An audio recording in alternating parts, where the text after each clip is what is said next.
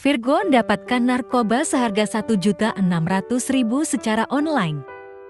Virgoun bersama dua rekannya telah ditetapkan sebagai tersangka dalam kasus penyalahgunaan narkoba.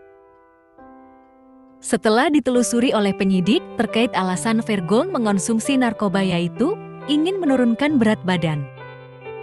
Virgoun mendapatkan narkoba jenis sabu dari rekannya berinisial B atau BH secara online. Terhadap tersangka sudah diamankan beserta barang bukti berikutnya kita bawa ke Polres Metro Jakarta Barat untuk dilakukan proses penahanan lebih lanjut, kata Kombes Pol M. Syahdudi. Polisi melakukan pengembangan hingga akhirnya Virgoun mengaku pernah memakai narkoba pada tahun 2012. Virgoun dijerat dengan ancaman hukuman pidana penjara minimal 4 tahun dan maksimal 12 tahun.